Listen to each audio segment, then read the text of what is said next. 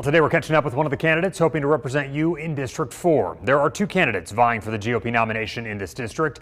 Justin Holcomb is challenging incumbent Representative Robert Aderholt. Here's a look at the area that this district covers. You can see it's a large area stretching from Florence down through Jasper and over to Fort Payne. Today we catch up with Congressman Robert Aderholt, who is seeking his 15th term in Washington. He tells me he wants to continue representing conservative Alabama values, at the same time wants to help constituents navigate federal government speed bumps. In his district, he says economic development is a focal point. Yesterday, when I was in Washington, I met with a company that actually is from the UK, and they are looking at trying to come to Alabama. And I'm talking about a location in Alabama that they could, in 4th District, that they would potentially come to, bring 300 jobs. You know, in some places, 300 jobs is not a game changer, but it's a lot for small towns. We also touched on a number of key issues before lawmakers, including border security. The congressman says the border wall is one part of fixing the issue and something the U.S. needs to get back to. He also says the U.S. needs to do a better job of accounting for everyone coming into the country. We've got to make sure that whatever we do, we stop not only the people that are coming over here illegally, because we don't know if they're coming for drugs, we don't know if they're coming for trafficking, whatever. So we want to make sure that when we have any kind of immigration, it's done on a legal basis.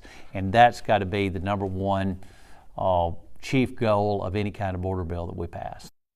On funding for Ukraine, Congressman Aderholt stressed that he does not want to see this conflict develop into a world conflict that draws in a U.S. presence. So he supports additional but specific aid to the country.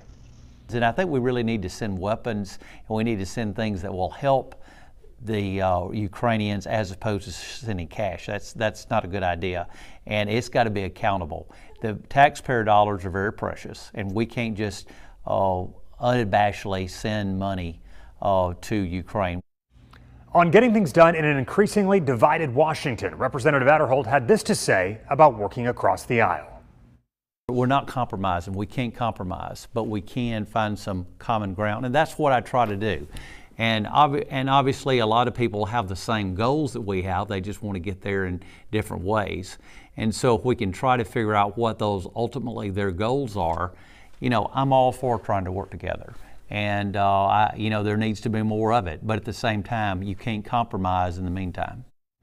That's if you missed part of the interview. You can catch it and others right now on the free WVTM 13 app. And when you get on the app, click on the Commitment 2024 section.